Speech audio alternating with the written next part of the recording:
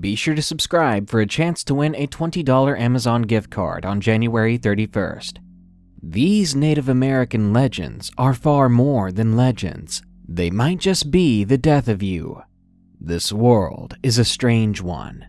Those that were here before us were wise to the land. It would be our mistake to simply say the scary stories of Native Americans are simply just myths.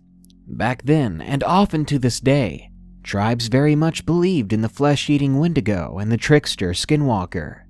The stories they told served as a warning to their people. Yet today, we foolishly shrug them off as bedtime stories to give us chills. Well, when you wake up in the middle of the night to an inhuman creature outside your window, don't say you were never warned. Here are several allegedly real encounters with Wendigo and Skinwalkers. But first, I want to sincerely thank Bradley V and Arturo M for sending us donations. You guys are the best kind of people. Also, have you seen the Mothman, or maybe the Goatman? Oh yes, some upcoming videos will be over them once I get enough stories. So if you've seen a half moth or half goat monster, send me your experience at darknessprevails.org. Thanks. Now, call a shaman. You're gonna need a blessing after this one. Number 1. My Monster in the Woods. Submitted by Wiki. First, I'd like to say that I'm only sharing this story to gain some more insight on what I've been encountering. Whatever it is, it's easily the most terrifying thing I've ever seen. If anyone knows what this is, I would really appreciate the help. To begin, I live in northern Idaho, outside of a small town. I have 2 neighbors out here, but we don't really talk. On days I'm not working, I spend most of my days hiking and fishing, so I'm a fairly active person. Anyways, on some of my hikes, about 6 months ago, I started to find strange-looking footprints. I never took any pictures though, because I naturally just waved them off as 2 or more different footprints overlapping. The footprints looked something like a mix between a deer and a wolf. The back end of the foot would usually have a hoof, but the front would have toes and claws. It was a disturbing sight, but again, I figured it was probably just 2 footprints overlapping. No normal person would just assume it was some monstrosity lurking about the forest. Maybe a coyote or wolf crossed the path of a deer. Of course, the only red flag that ever came up was the fact that these overlapping footprints would always perfectly line up like that, in the same way. By then, my suspicions were high. This continued to happen for several weeks until I stopped seeing them on my hikes. Instead, I began to find them closer to my home, usually by my trash can. This genuinely scared me because, at the very least, this meant a wild animal was stalking around my home. There was no way they would get into the trash, and having lived here for almost 20 years, I have a pretty good idea of what the wildlife is like. This continued for about a week until I actually saw the thing that was leaving those footprints. Now get ready, because this is terrifying and bizarre. It must have been 6 to 7 feet tall, with what appeared to be a wolf's head. It had large misshapen feet and clawed arms. It looked a little mangy and very agitated. On top of its head, it had 2 extremely large antlers, almost the size of a typical set of elk antlers. And on its shoulders were a pair of what looked like tattered wings. At the time I saw it, I had just gotten home from work and was about to go out for a hike. After I got ready and I stepped outside, I saw that thing standing near my trash cans, rummaging through them. The worst part was when it saw me. It looked right at me with deep-set yellow eyes, and it just stared. You know that feeling when something really bad is about to happen? That's what I felt. Just as I stopped freaking out and realized that it was real, it started to walk towards me, very slowly, almost shambling like it was injured. Fortunately, I always keep my .44 with me in case of an animal attack during one of my hikes, so I shot it a few times in the chest. It gave a bestial roar and ran off, and to this day, I haven't seen it again. I just want to know what it was that I shot. I know that if I hadn't, it would have tried to hurt me, and that doesn't help what I saw. If anyone has seen the same thing, please share your story. It would really help.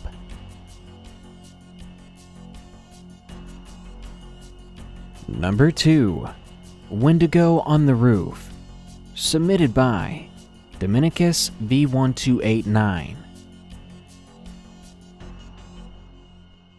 Let me just say I'm a sucker for the paranormal. I believe I've had encounters with ghosts, poltergeists, monsters, etc. But this is one of the scariest I've ever had. I have grandparents that I love very much. My mom usually leaves me with them if she is gone for a few days. And one day this happened. I was at my grandparents' place, but I was home alone. It was late, at least 8 p.m. I was sitting there working on my computer doing homework. The typical teenager stuff. At one point, I walked downstairs to get something to drink when I heard footsteps. They weren't in my house, but they were outside. And honestly, it frightened me, because I had watched too many scary movies lately. I didn't want to be a wuss about it, and I thought, it's most likely my neighbor's dog or something. So I went back to doing my homework. Now, I was doing my homework on the second story, and that's when I saw something in the window. What I saw was no dog. It was black and tall, really tall. I was 11 at the time, 5 feet tall myself, and this thing was towering, and there was no way I could fight it if it came down to it. I stared at the thing for what felt like the longest minute of my life. Then suddenly, the thing jumped down from where the window was out on the roof to my backyard. Then I heard my grandmother's voice. "Domas, give us a key to the door. We forgot ours." I was still very scared, but I felt relieved. My grandparents were back, so I was safe.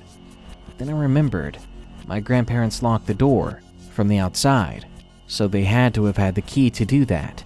And besides that, it was only 8, and they were meant to be back at 9. I grabbed my GoPro with the stick thing attached to it, and I started filming, and I very much regret that decision. When I poked the camera out of the window, whatever was out there took the camera and started pulling me down. I struggled, but it yanked the camera out of my hand.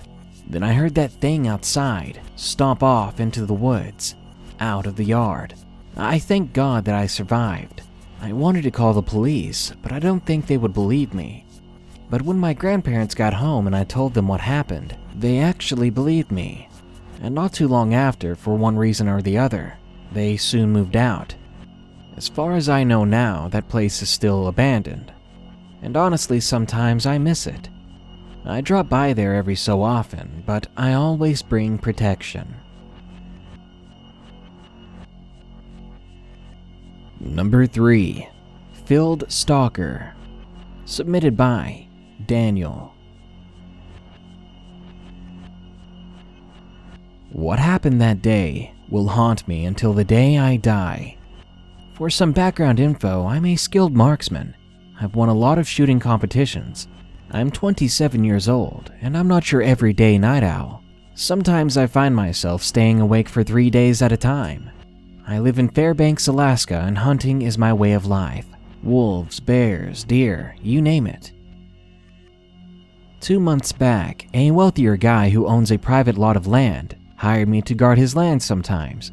He knew of my experience hunting and shooting, but the salary is more than what I deserve. But I took the job anyway, and because of that, I was able to buy a bunch of new gear. I bought an M21 rifle with a bipod and a military-grade scope, a 1911 .45 handgun, some night vision goggles, a couple boxes of 7.62 and 45 ammos, and a flashlight. Anyway, this property I sometimes guard is surrounded by fences. I feel so isolated as I rarely see people when I'm on duty. I sleep in a small outpost. Beside the outpost is a watchtower where I spent my time every night. It was the 5th of March when this happened. It was just another night in the office, at least that's what I thought. Around 1 in the morning, I was at the tower just chilling when I heard a strange noise that echoed throughout the field. I'm not gonna lie, it caught me off guard, so much so that I almost fell off of my chair. What the heck was that? I whispered to myself. I quickly grabbed my rifle and I searched for where the noise came from. It took me a moment to find where the noise was coming from. But when I finally found it, my God. About 50 yards away, a freaking humanoid-shaped thing was crawling on all four limbs. It had gray skin and red eyes. I could see its mouth opened, jaw unhinged, rotting jagged teeth. I had no earthly idea what I was looking at. Just seeing this thing scared the living hell out of me, and I thought it couldn't get worse, but I was wrong. The thing was crawling towards my direction, and my brain couldn't comprehend what I was looking at. It then suddenly stopped dead in its tracks. It raised its head, and I could see it sniffing the air. It then went back to crawling.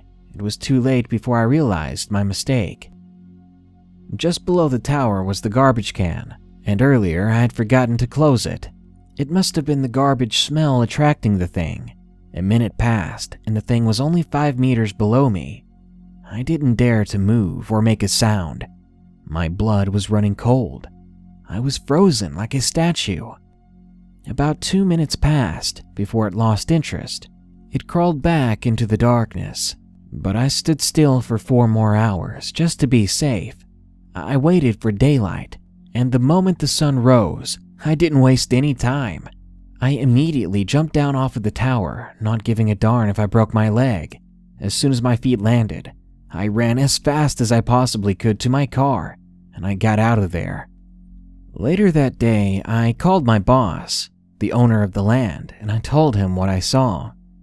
What was even more weird was the fact that he didn't act surprised, as if he knew something that I didn't. The sight of that thing haunts me still. After a few days of not showing up due to sleepless nights, I just decided to quit the job. I went back to get my things, and what happened made my insomnia worse. Some nights when I'm alone, I swear that something is watching me. Number 4. Deer Watching Me. Submitted by T.N. Tom. This is one of the most unnerving things that has ever happened to me. Let me start off by saying that I work security on a facility in southern Tennessee. I can't go into much more detail than that because of what is produced. It's nothing radioactive, but it's dangerous. Needless to say, the place is heavily monitored. Every night for an hour, I go patrol the area, and then I report back to the office, and normally I go home. Well, that night we had trespassers caught on camera, and I was sent out to investigate. By the time I had gotten there, they had already left, and I was ordered back via radio to check out a nearby area that was normally abandoned. As I drove by, I saw a fat baby deer alone in the middle of the field that was next to the road. I didn't think much of it, because it was very common to see deer out there. I made a U-turn, and I reported back to my office. They told me to go back to that area and close an area gate, because another person patrolling had forgotten to. Now, this gate was near the field where I saw the deer before, but it was also where the field met the outlying forest. I drove over, got out of my car, and instantly felt eyes on me. I tried to ignore the feeling. I was at the edge of the camera range, so I assumed it was from that. As I closed the gate, I looked up. Standing on 2 feet with one hoof at its side, almost like a human arm, was that thing that I thought was a deer. It was peeking up from behind a tree, standing straight up as if it were bipedal. Once I fully realized what I was looking at, I ran and jumped back into my car, threw the thing into reverse, and drove backwards to the main road before rushing home. I don't think I can trust deer anymore. Not after seeing whatever that thing was.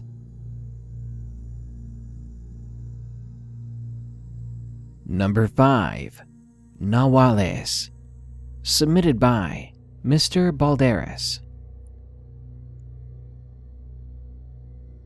This is a story I was told by my grandmother before she began to lose her memory due to old age. The story begins in San Luis Potosí, Mexico. My grandma during the time was only 19 years old, though now she's in her late 80s. In the town she lived, her dad was an important man, and her family was very wealthy, allowing her to live a privileged life. My grandma was aware of this, and she at times would feel guilty and bad. seeing how good she had it, and how many Indian tribes there were living in poor conditions or starving.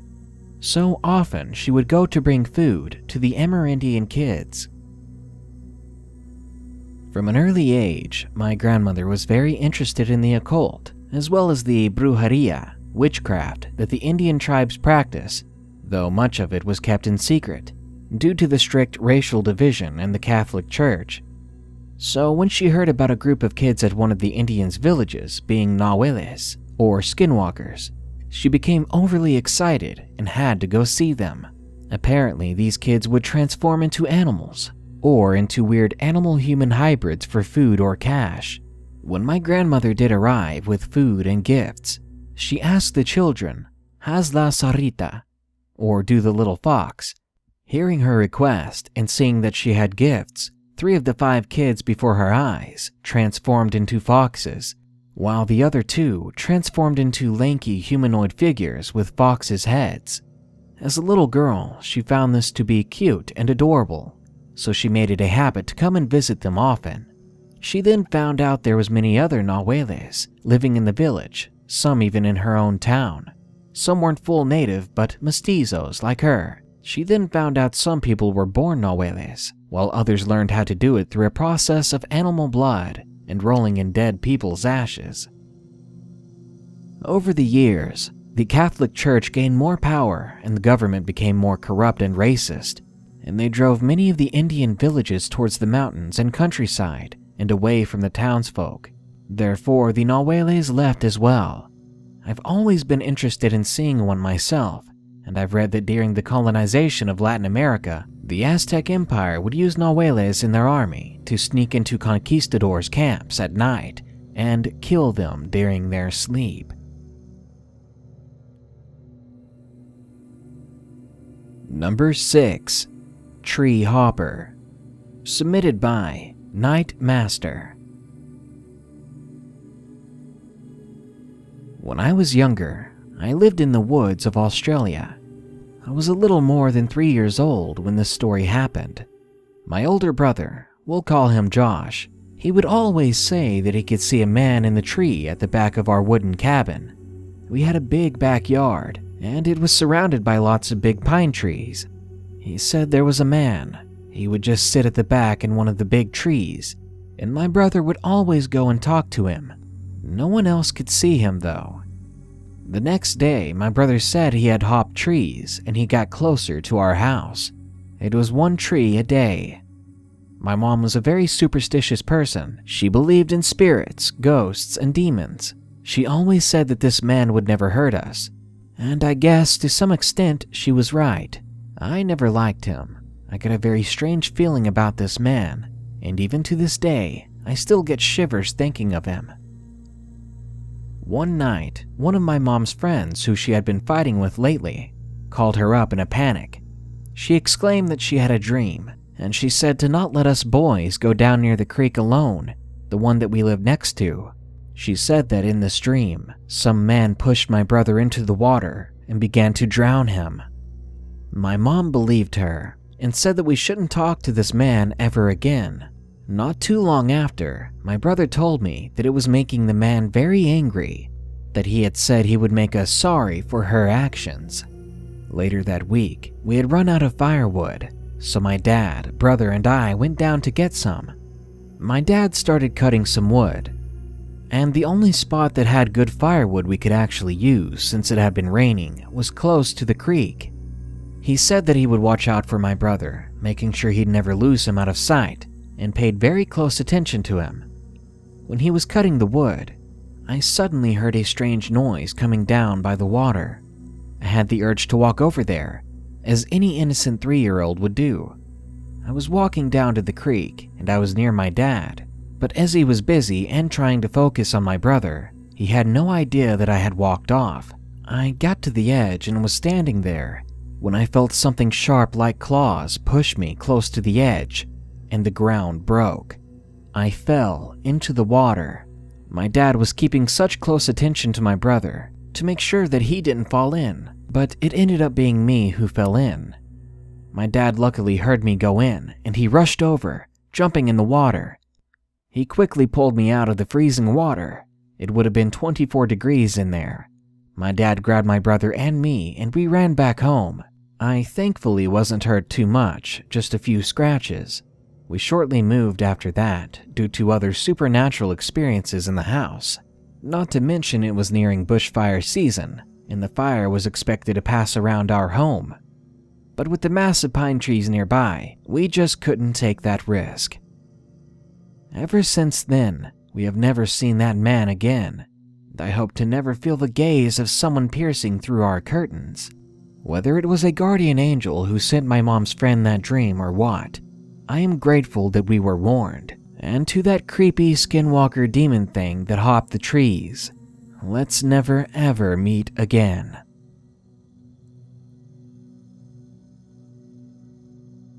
Number 7. Skinwalker at the Window. Submitted by Cody T.S. This is a true experience from my childhood. I must have been around the age of 10 and my little sister the age of 9. Since I was so young, my parents and every other adult I would go to with these stories for help, they would say I had a childish, overactive imagination.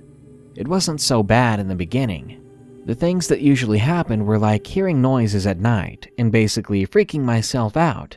But I didn't want to sound so afraid, so I didn't tell anyone. No, I didn't ask for any adult's help until my little sister started seeing things that I couldn't. She would say that these black figures would come to her window at night. They would be screaming at her to let them inside, whispering amongst themselves something that she could not understand. She would come to me and tell me her friends wanted to stay and that I should not lock the windows at night or they would be very, very mad. Obviously, I didn't listen. I kept all the windows and doors locked in this little house in the woods. Hearing that from my sister did nothing but creep me out. Years passed with my sister saying she saw these black figures, and I would laugh and make fun of her, something I did to hide my own fear. All until the point I had my first encounter with them. I wasn't so sure what to call this tall, black, disfigured thing, but who could ever forget the glowing, frosty white eyes of this creature? And my sister began to open her window at night. The sliding of the glass panel would wake me up, and after a while of arguing to no avail, I just left it alone. But the next morning, I would wake up to my sister asking me why her friends were standing over me, about how soft and delicious my skin looked to them. Shortly after that, I started locking my door, and I would not come out of my room until it was daytime. This shortly changed after I heard scratching on the old wooden door leading to my room. I could hear voices telling me bad things. "Unlock the door. Let us in. We won't bite very hard," they would say. But after that, my sister started unlocking the doors again after I locked them. And then things got worse. She started to wander outside to the old trail in the woods.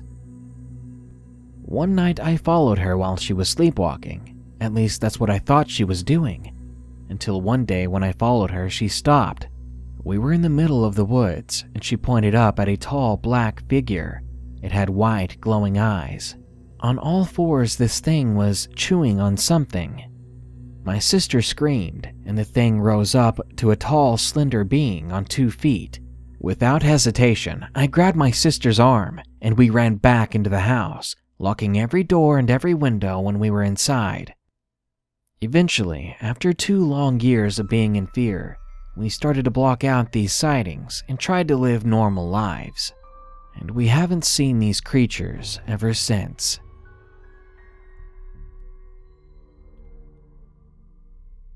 Number 8. It Comes at Night. Submitted by Hannah P. This happened about a year ago. Here's a little background about my neighborhood. My house and the others are all sit in a circle. A perfect circle where people just built on, not knowing what was ever there before, which I later found out it was built on top of a Native American burial ground. Of course, they just kept building, And we've all seen our fair share of horror movies where building on ancient grounds is a huge mistake. Sometimes my closest friend and I will walk around the neighborhood, usually at night, because it's the only time she wasn't busy. We would talk about little things such as work, boys, books, TV shows, anything that made us happy really, and that usually made us comfortable. We would always walk past a soccer field connected to the circle. A thick wall of trees surrounded us on all sides, but if you walked through the field, there would be an old dirt path. Michelle and I were really the only ones who would walk it, and probably the only ones who knew where it was. Once in a blue moon, we would walk down that path at night, but we would get scared and run back due to the growing feeling of anxiety and danger. And you couldn't walk around the circle alone because you would always look behind you. You could feel something right behind you at all times. One night while I was home alone, my little brother was over at a friend's house and my parents were on a vacation, so it was just me, and of course my giant rabbit Callie. She was like a little guard dog and was the size of an English bulldog, so she was probably the most intimidating rabbit you've ever seen. Whenever she felt something was wrong, she would stomp and would growl, and I mean growl. She rarely did this, and it was only if my brother and I were fighting. At the time, my window blinds were open and the sun was starting to set. I turned on my back porch light just in case Michelle was to come over. She was prone to using the back door just to scare me. My rabbit was chilling in the middle of the floor. My couch was on the opposite wall of the windows, so I had a clear view. An hour or two passed and it was dark, but my backyard was pretty well lit. I was just playing video games and trying to relax. Callie jumped up and started to thump, and I immediately knew what that meant. I started to wonder what was wrong. She stood on her back legs and looked out the window, thumping again. I thought it was Michelle, so I called her on my phone. She picked up right away. I spoke very annoyed. "Stop trying to scare me and just come inside. You're making Callie really on edge." There was a long pause before she finally replied, "I'm still at work, Hannah." Chills ran down my spine as she said it.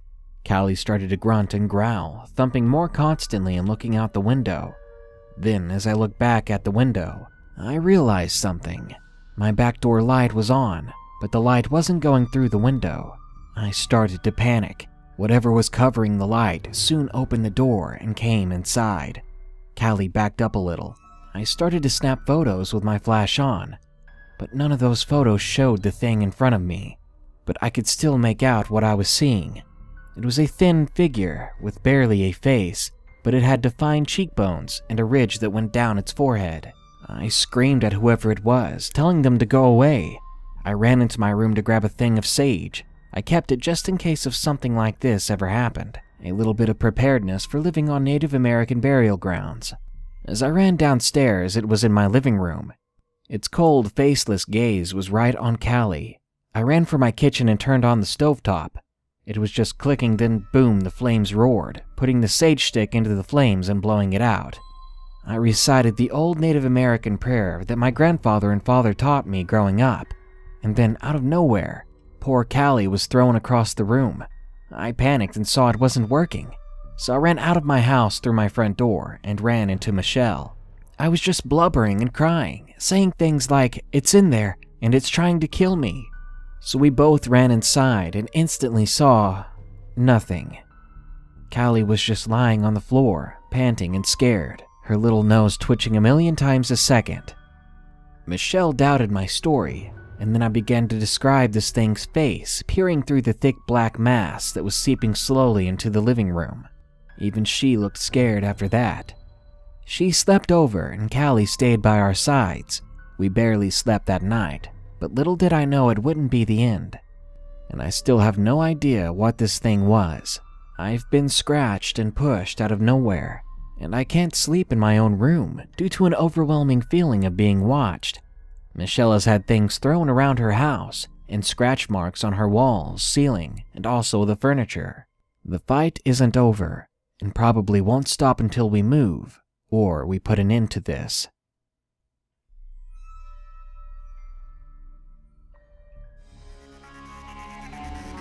Cultures all over the globe share legends terribly similar to those of the Skinwalker and Wendigo. They tell tales of men who can change into animals, tales of cannibals who become insatiable monsters. Why would so many different regions of the planet tell the same stories if there wasn't some truth behind them? Maybe it's something we don't want to be sure of. Evidence of monsters just might mean you'll become their next meal. Good night. Be sure to like, share, comment, and subscribe if you enjoyed the video. And don't forget, send me any Mothman and Goatman story you have at darknessprevails.org. Thanks.